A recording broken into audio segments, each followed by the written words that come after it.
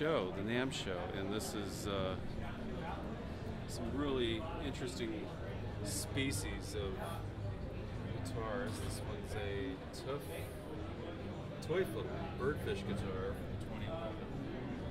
And it looks like it got a Ritter, Jens Ritter, very brilliant builder. This, I'm not sure what this cappuccino machine of a thing with a couple of reeds on it. A little tiny little Telecaster ukulele. And this is the actual original of the instrument you just saw a second ago. This was the original one that was, I guess, called the Starboard. And we have an oud here. We've got wonderful baritone uke, it looks like. Cajun accordion, auto harp, small ashiko, Tim Wolf, Joshua Sheep percussion, some very exotic purple heart and maple on this drum. This one's interesting. It looks like it's a Cantel 2011. And we got a lyre, lots of lyres, 2011. And this is some sort of a Bob Thornburg Sierra View acoustic music banjo, fretless nylon strings, and a gourd banjo, which I believe are actual original types. This is a very wonderful guitar by harp guitar by Kathy Wingert, who I had the pleasure of meeting earlier, and wonderful California-based builder. A hurdy-gurdy by Callie Hackman, Olympic Musical Instruments. Mountain dulcimer, circa 1850. And we have a couple of more of these dulcimers. One by Howard Rugg in 1979, 78, on the one on the right. And we have the Rivinus, David Rivinus Pellegrina Pomposa, which is, I believe it's like a viola pomposa, asymmetrical body, and it has some interesting offsets on it. This is a Douglas Martin. I think it's one of these sort of prototype-ish, proving to the world that balsa wood is interesting for building. And let's see, we've got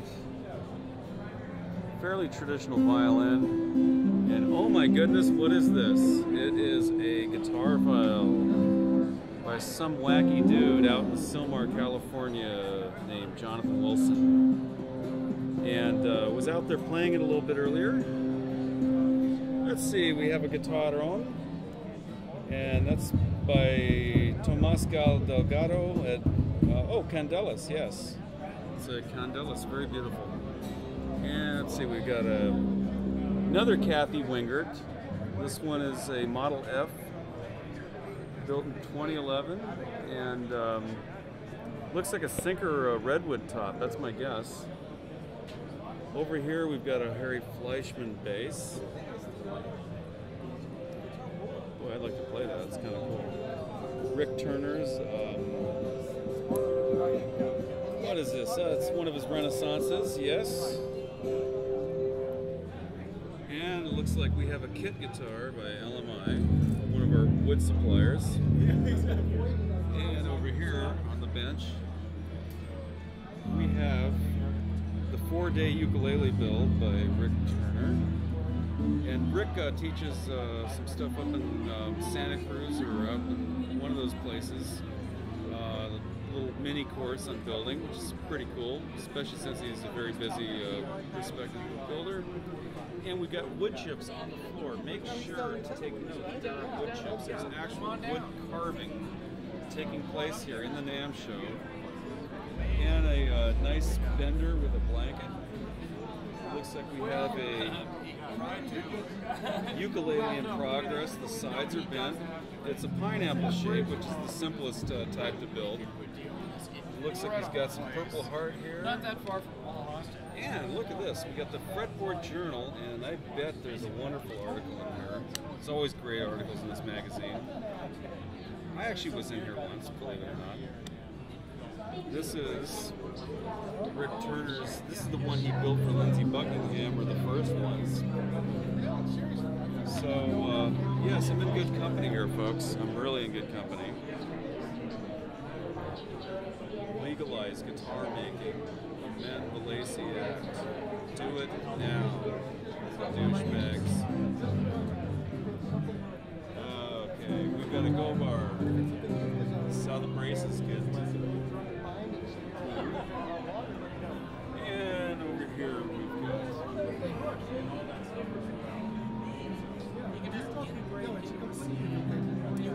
More progress.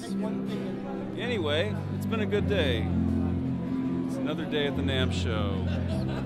Lots of cool stuff going on.